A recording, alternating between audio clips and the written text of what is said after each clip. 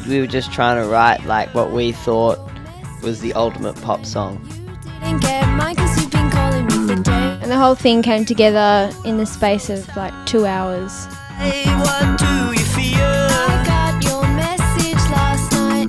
You didn't get mine 'cause you've been calling me for days. Well, the boys wanted me to sort of feature on a track, so that was our first kind of crack at that.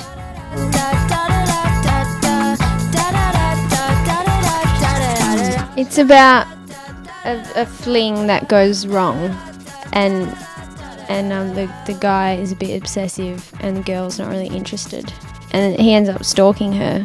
So it's actually quite a sad song.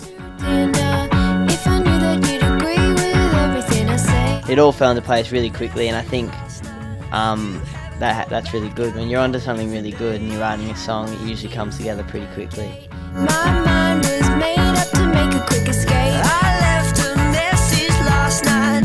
You haven't called back. I've been calling you for days. I don't think I really liked it that much, the song. It grew on me, and now I like it quite a bit. Any song that you perform, I think you enjoy if the crowd likes it. Because yeah, you play a song like 10 times and then you're usually sick of it, but then when you play it to an audience, that brings it alive again.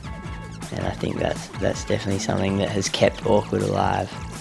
I saw you at dinner last night. You were holding his